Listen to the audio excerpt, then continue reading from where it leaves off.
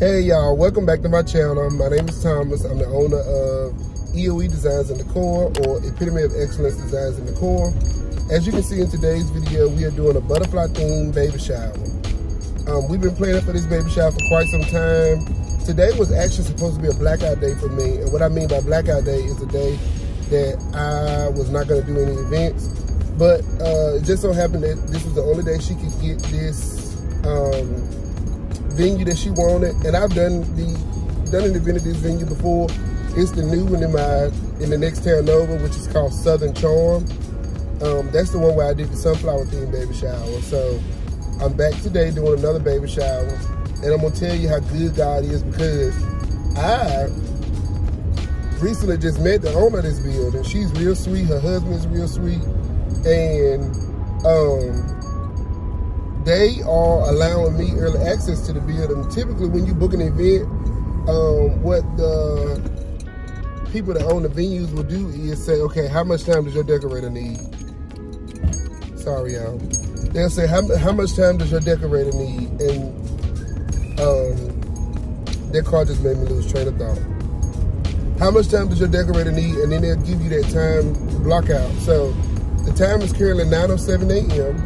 and the event does not start until 4 o'clock p.m. It's only for 2 hours. It's from 4 to 6 if I'm not mistaken. So we have some other stuff to do today. So she messaged me and said if I need it earlier, then I can get in early. So I asked her, could I come in at 9? And she gave me access to the building. So that's why we're heading there. Y'all forgive me for that,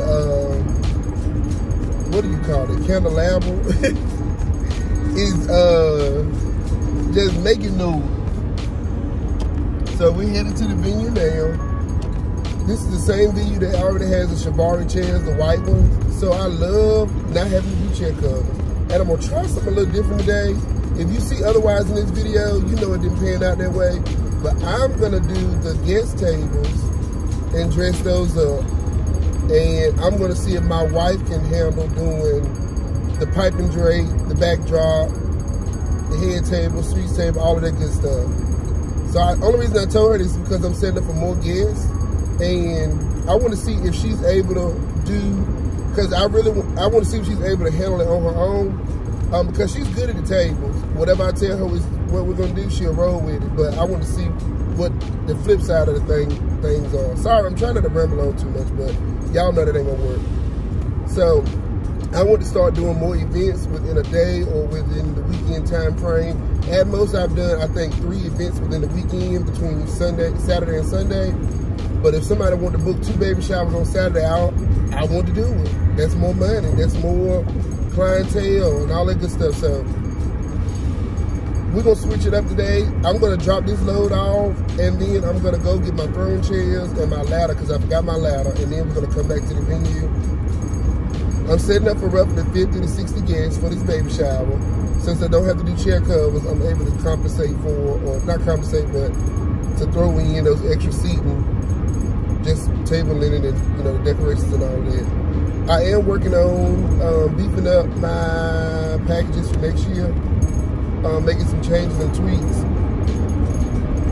And I'm trying to see what else, because most of the time, I think that I ramble on a lot, but I get good feedback even when I talk during this part of the videos. I really think that's it, you all. So we're headed to the venue now. Again, butterfly theme with pink and lavender and purple and gold and some shine.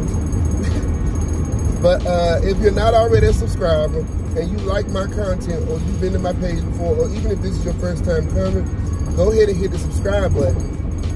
Click the notification bell so you know when I upload videos. And stay tuned for the rest of this video. Thank y'all for stopping by.